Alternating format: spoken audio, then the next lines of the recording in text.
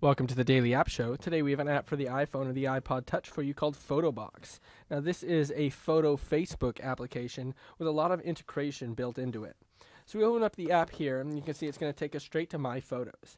Now this has any of our tagged photos, anything from the recent feed, any photos that we've liked within the application, and then all of our photo albums as well.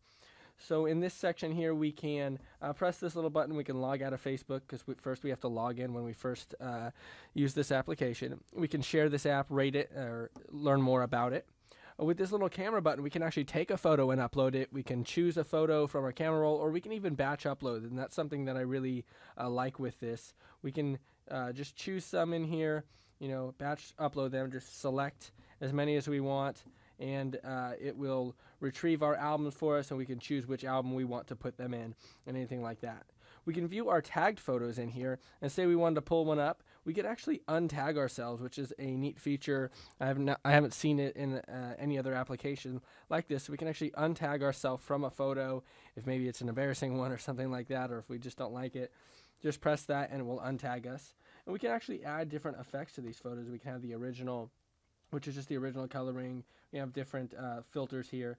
And in this more section, we can add some different effects. You can see here we have a ton of different effects that we can add onto it. We can change the orientation if we need to rotate it. We can crop it. We can draw on it or even add text.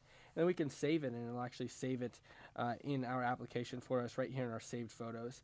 Now, once we save a photo from here, we can go into these and view them. It will sort them by album for us wherever we saved them. We can even view our friends' photos. So say we have one in here and we wanted to view a friend.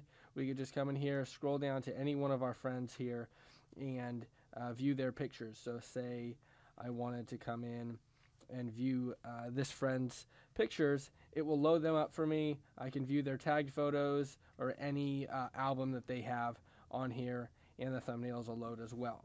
Now, something neat about this application too is it has this little button here. I can actually download all of the photos in an album straight to my device, so that's really neat.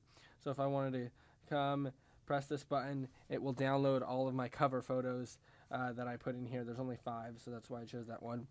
I'll just kind of show you real quick what it'll do, and it will actually download them all, and then I could add different filters to them, or I can save them, or even message them to people, so I don't have to take a screenshot of a photo or something like that. It'll actually download the whole photo for me, so it'll be better quality than a screenshot like that as well. So I can come in here. If there were any that I let finish saving, it would be in there as well for me. So this is a really neat application that's going to be really integrated with Facebook. You can actually even, on a photo, add likes or comments or things like that. All we'd have to do is select one. Here's one with me and Sonic the Hedgehog.